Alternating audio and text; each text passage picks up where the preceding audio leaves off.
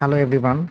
Microsoft has already released a stable version of Windows 11 and many of you are currently using it right now. Many of us are very concerned about the context menu of Windows 11 like this. If we click on the right button from our mouse, then we get this menu, which is called the context menu. And if we want to get the full context menu, then we need to click here, show more options.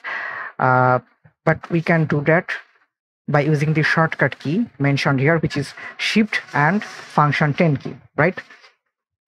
But it may be pretty time consuming for many of us, such that we wanted a full context menu.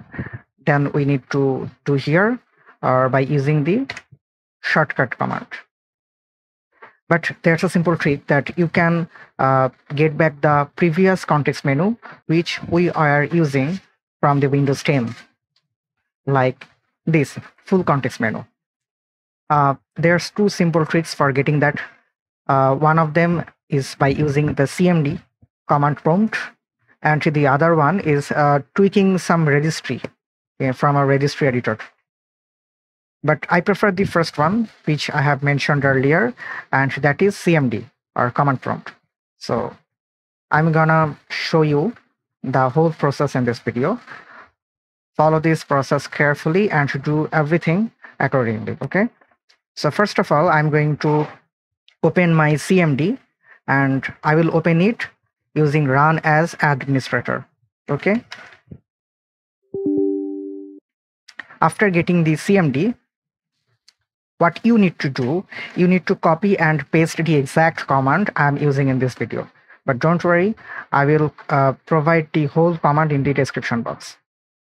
Okay, so I'm simply pasting my command here, and after pressing on enter, it shows that the operation completed successfully.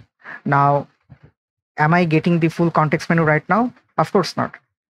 First of all, I need to restart my PC. So I'm coming back to you after restarting my PC, and I'm going to show you the result also.